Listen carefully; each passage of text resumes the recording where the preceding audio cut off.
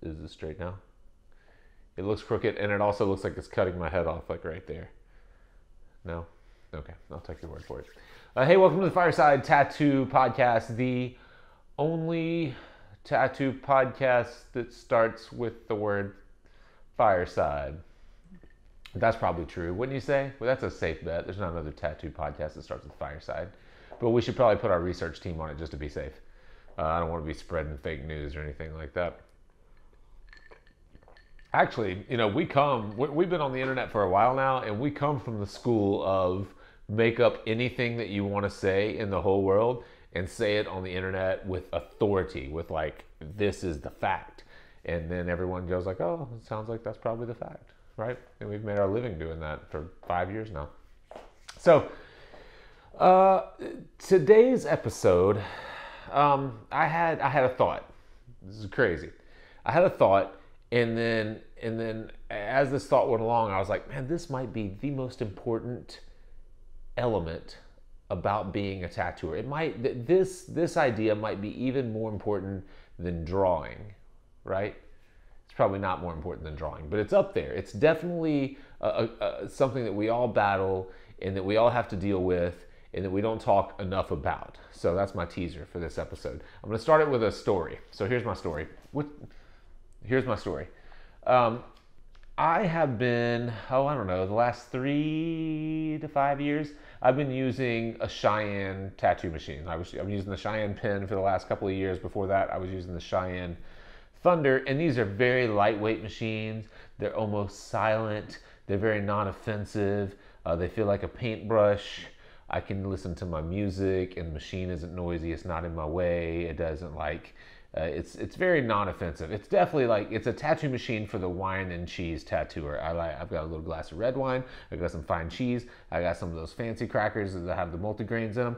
I've got my classical music playing, and I've got my Featherlight machine that doesn't make any noise. All of my clients love it, and that's what I've been using for years now. And I let a friend of mine talk me into buying a Sidewinder, Dan Cuban's Sidewinder machine, which everyone loves. Is a great liner.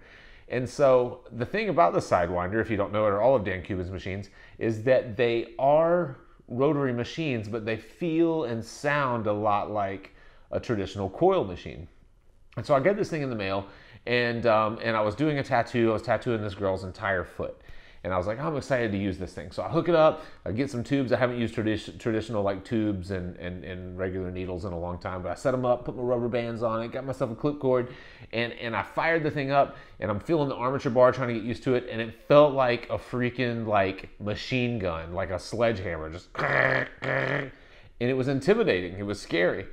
And so I'm like getting ready to use it, and I felt butterflies in my stomach, and so I quit on it. I was like, I can't do this. So I'm like, I put it to the side. I got my Cheyenne back out, and I did the tattoo. But it did give me this feeling. It reminded me of being a beginning tattooer again. It reminded me of being like someone that was just getting into the field and being so hesitant to make that first mark because I didn't know what to expect out of it. I didn't feel very confident. There's my key word for the night. I did not feel very confident. And then it occurred to me, I was like, oh man, we spend so much time on this show encouraging people to explore other mediums, encouraging people to like explore in their own explore in their own mark making, pushing themselves artistically, pushing themselves technically. And it's like, man, it's so easy to forget that not everyone is super comfortable with a tattoo machine. Like sometimes people are just trying to get the confidence to make that mark and like be sure that it's in there. And so I realized a lot of times we're pretty off track, I think, with our audience. We're like, where we're trying to encourage them to explore more, they're like, shit, dude, I'm just trying to figure out how to put in a line. And so that just had me thinking, like, man, it does take a certain amount of confidence, a certain amount of almost ego, a certain amount of ego to like put a mark in the skin and be like, yep, that's where that mark goes. That's how that blend goes. This is the color I want right here. And the thing is, if you are not confident, the skin will exploit you. I mean, it will show everyone that you were not confident in that mark. You were not confident in that fill. You were not confident in that blend. There's no way to like trick people. You can trick people in other mediums. You can't trick people in tattoos.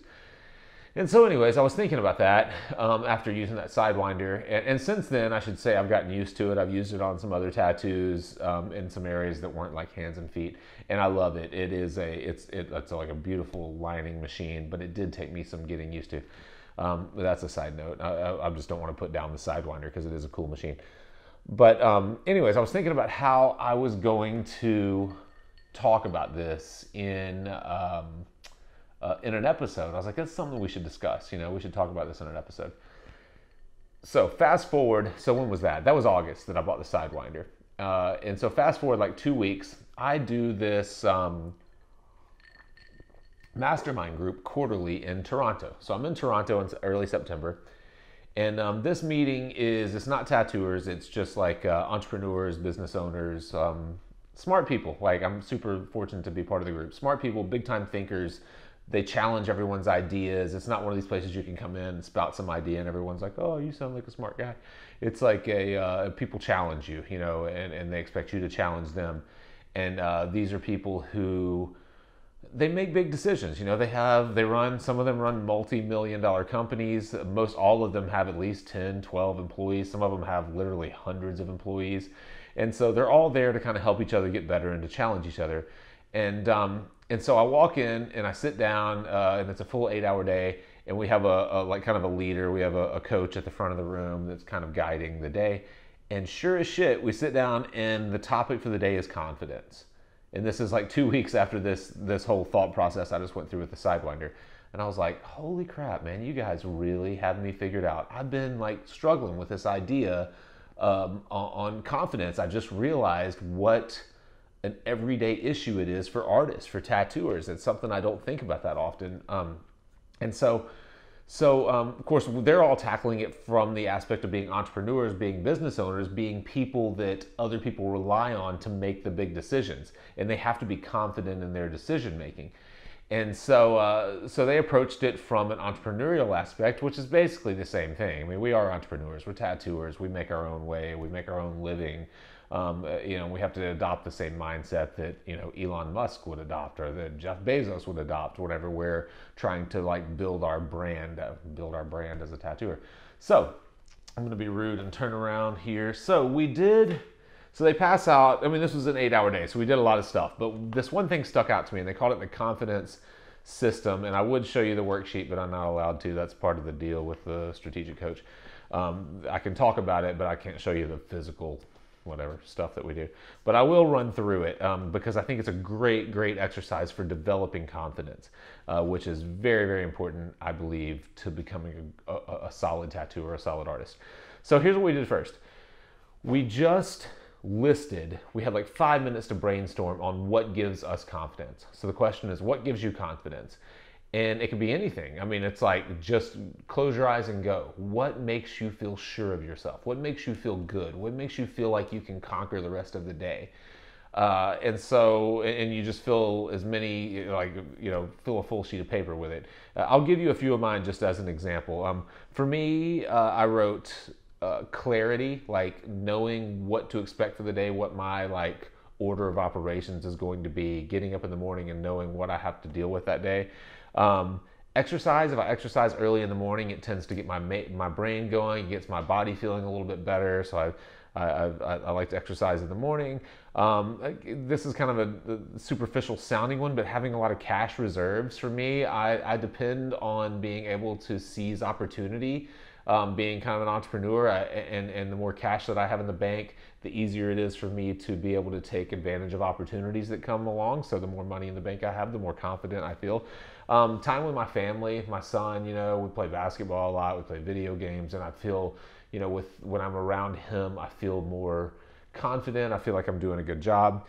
Being rested, getting to bed a little earlier, and getting up earlier. I guess those are one and the same, but going to bed earlier and getting up earlier. If I'm the first one up in my house, I feel like I've got an advantage on the day. Those are huge for me. Success stories from you guys. When I read stuff on our YouTube page, or I get emails, or on our Instagram, or whatever it is, and people are saying that we're making a difference for them, that gives me confidence to move forward. My clients, if I have If I finish a full day tattoo session and someone stands up and they look at their like back piece in the mirror for the first time of the day, I want to see like excitement in their face. You know, it makes me feel great. It gives me like a pump, you know, like a whatever. I feel great from watching people enjoy the work that I've done for them that day. So anyways, those are just some of my examples. So you write out everything you can. The next question is, take all that stuff and just pick 10. What are the top 10 confidence builders for you? So after you've written out 50 things that give you confidence, what are the top 10? And so mine are a lot of the things that I just told you, having a clarity or a clear plan for the day. One that I put down was having a solid team in place. I do a lot of stuff and I can't micromanage or control all of it, so I have to depend on other people to serve their role, and I have to know that they're doing it really well and they're doing it better than I would do it. And so having a solid team in place makes me feel great. Clear lines of communication, whether that's with my tattoo clients, with my real estate, with my tenants in real estate, whatever it is. I always have a clear line of communication. I like to feel like people trust me and they feel comfortable telling me whatever they have to say. Like I said, exercise, happy clients. Anyways, I listed my top 10. List your top 10. The next step from there are these kind of key questions. And the first one is, what confidence habits can you do every day? And so out of those 10 things that you wrote down, you might go like, okay, what can I do every day? Well, I can go to bed a little bit earlier every night. I could like set an alarm a little earlier every day. I could engage with my team, engage with my family, and develop those lines of communication early every morning and make sure that we're all on the same path for the day. You know, and you just find those few things that you can do every single day. You can just kind of like work right into your routine. From there, the next question, which I really loved, was what interferes with you being confident? And that was one that really struck me because it's like, oh, there are tons of things that interfere with me being confident. But on a day-to-day basis, like uncertainty, not knowing what to expect out of the day, not being very clear, that makes me feel timid. It makes me less confident. It makes me less willing to kind of voice my opinion. Negativity, I do find myself from time to time around people who kind of blame everyone else for their own shortcomings, or they always have something to complain about, and that tends to drag me down. I don't do well with really negative people. Unhealthy habits, if I'm eating like McDonald's for lunch or if I'm drinking beer at 3 in the afternoon, I typically kind of dive for the day. And so those things kind of interfere with me being confident. And then from there, then you go, give you a little flash. You go into an action plan, like what things can I do each day to develop my confidence and avoid those situations that keep me from becoming confident. So it sounds super simple, and it is super simple. But what I've found, I've been doing this so this is the end of September. I've been doing this for 2 full weeks. What I started doing that I feel like has really, really helped me is, so I'm kind of a daytime tattooer. I started tattoo at noon. I finish by 6 or so. I'm home by like 6:45 or 7. We eat dinner. I would sit up and just like do whatever until midnight. I've started taking like a melatonin at around 8:30 and just sitting back. I'll lay down in the bed and I'll read something, which inevitably ends up with me being asleep by like 9:15. And then I've been setting an alarm for 5 a.m. And I'm not typically an early morning person, but I'm setting an alarm for 5 a.m. So I'm up before the sun. I'm up before an hour before any of my family. And I get up in the morning, and the first thing that I do is kind of like plan my day and decide what the biggest procrastination point is. Like, what is the one thing I don't want to do that day? And I go ahead and I get it out of the way. So a lot of times that is like answering an email that I don't want to like. A lot of times for me it's confrontational stuff because I deal with people and teams a lot. If I'm having to I hate to say reprimand, but if I'm having to like correct someone or make a point that is contradictory to what they think, I try to get that stuff out of the way early. So if I need to send an email and clear something up, I will. If I need to deal with a team member that's not doing something up to my standards, I will. And something about getting that done first thing in the morning, like, it gives me this boost, this like testosterone injection where I just feel like, man, I can do anything from here for the rest of the day. I'm solid. Here we go. Let's go. And so I feel like I'm a better decision maker throughout the day. I feel like I have better like communication, better relationships. I feel like I tattoo better. I feel like my customers or my clients are more at ease and we're more engaged and having great conversations through the day. And my day just kind of flows right by. And then, 6 o'clock rolls around, I finish tattooing and I do it all again.